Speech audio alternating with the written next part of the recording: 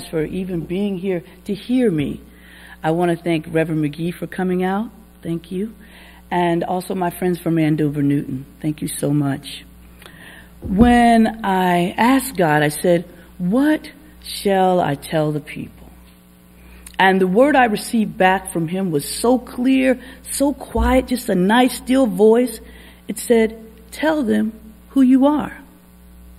And I said, great. I'm a mom. I'm a seminary student, I started thinking about all these wonderful attributes I could describe myself. And then I went to the lectionary. And this is the verse that was there that stood out to me. It's Romans chapter 5, verses 6 through 8. And I'll be reading from the New International Version. You see, just at the right time, when we were still powerless, Christ died for the ungodly.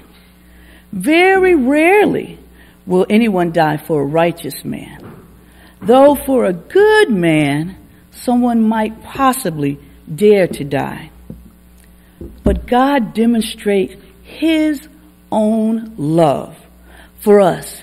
And then while we were still sinners, Christ died for us. So I said to myself, you want me to tell him this? God, you want me to tell him that I'm a powerless, unrighteous sinner? This wasn't quite the first impression I had in mind. But you are indeed Lord of my life. So here goes. Let us pray. Almighty God, you know we have no power in ourselves to help ourselves. Keep us both outwardly in our bodies and inwardly in our souls, that we may be defended from all adversaries which assault the body, and from all evil thoughts which assault and hurt our soul.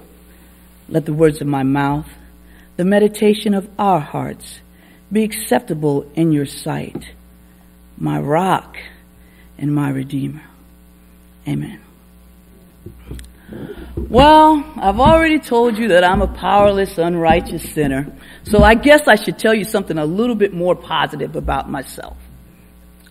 I lettered in volleyball. I'm very proud of this. In high school, I loved volleyball, and I was an intricate part of the team. And people would scream my name from the benches.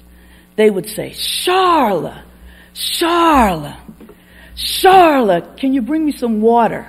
Charla, can you bring me a towel?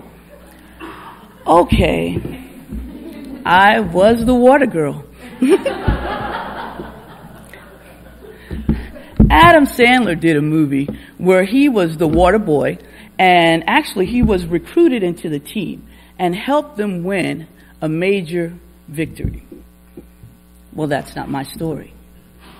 I was powerless. No matter how cold the water was, no matter how many clean towels we had, I had no power to help the team in their victories or in their losses. I was powerless. Have you ever felt powerless? I know I have. All I have to do is drive into the gas station and look at the gas prices. Powerless. War in Iraq? Powerless. Ask your husband or your wife to use the checkbook ledger? Powerless. Ask your teenager to keep their room clean? Powerless. And all those situations I'm describing are situations without power, but that isn't the kind of powerless that Paul is talking about. Paul is talking about looking in your rearview mirror and seeing that the car behind you is speeding up and is going to hit you.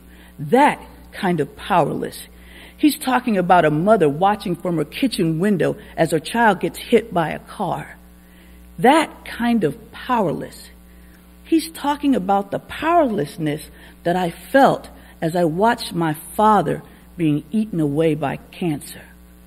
That kind of powerlessness.